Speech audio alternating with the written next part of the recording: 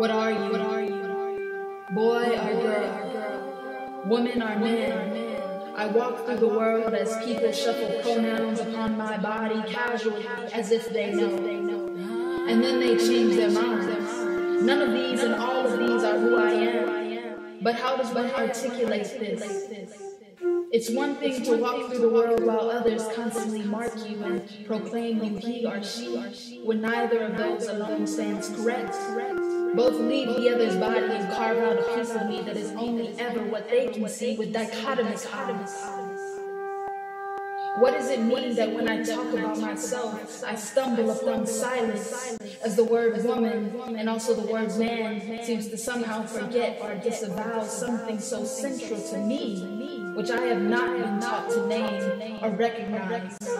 Just as most of us in this world, what does it mean to live in ambiguity, yet demand recognition and respect?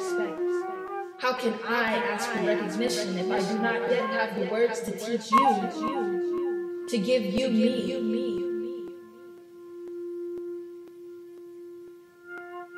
This whole person.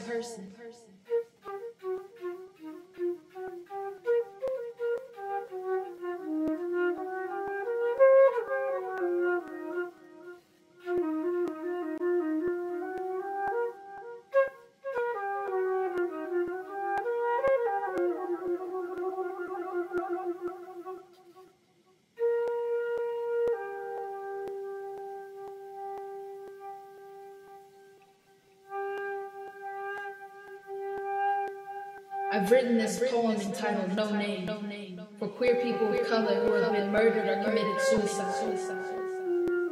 These names will be forgotten if we do not remind ourselves that for every story told or history preserved, there are a million silences and erasures. Some things, some people, and some places always remain in those spaces of illegibility. Today I try to shed a little light, knowing in advance that the knowledge in this space, my space, requires more listening than speaking, more feeling than touching, and more seeing than representing. Freedom is and can only be fully expressed and embraced in these moments of illegibility and ambiguity.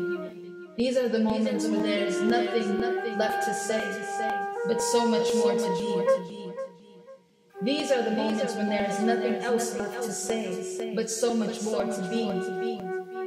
These are the moments when there is nothing else left to say, but so much more to be.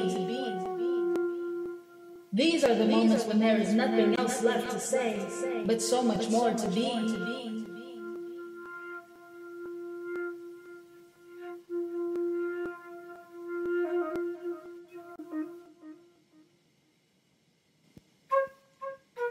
No name.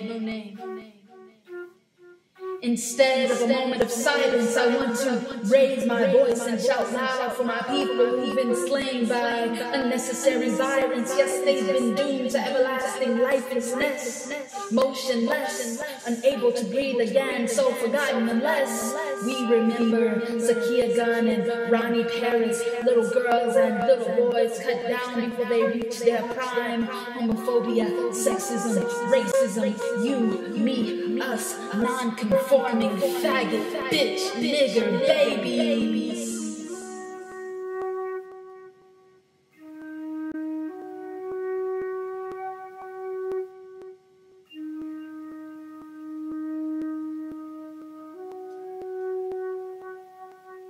They say she got a swag that came from her dad. They say he sway his hips like a phenomenal woman, phenomenally. That is he and I am she.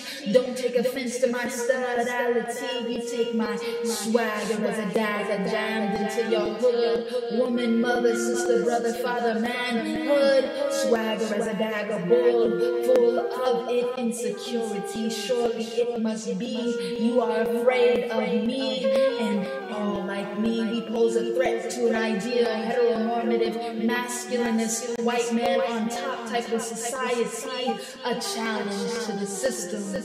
If there ever was a script, we took those lines and flipped them. A challenge to the system. If there ever was a script, we took those lines and flipped them. And I just want to be free. Free of terrorists that feel the need to punch me in my breast before sorry brother, leaving a sting that lasts. And some like you, he getting raped in a blast. Or Michael Sandy running from his attacker on a highway, already bruised and beaten, then crash. A car took him out. How about Rashawn Brazel, body chopped into bits, then thrown into trash bags? To his attacker, he was just a disposable fag. To his attacker, he was just a disposable fag. And yeah, it makes me mad because there are no disposable people. There are no disposable people. And there's no excuse for this type of evil. Stein Finrich, burned by acid before being decapitated and stuffed into a tub. The words gay nigger #1 etched into his skull. And these stories are etched into my heart, just like the stories of Ukiah Davis, Stephanie Thomas, Sidney Williams, Maria Johnson, Lyndon Barrett, Rashawn Holmes, Shani Baraka, David Cato.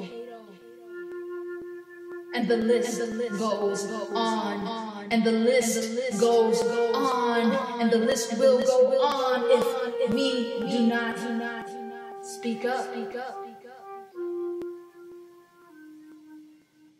So, instead of a moment of silence, I want to raise my voice and shout loud for all my people who've been slain by unnecessary violence. Yes, they've been doomed to everlasting lifelessness, motionless, unable to breathe again, so forgotten unless we remember you, me, us, non-conforming faggot, bitch, nigger, baby.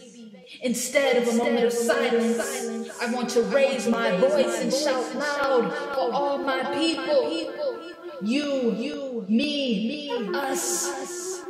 You, me, us. Non-conforming faggot, bitch, nigger, baby.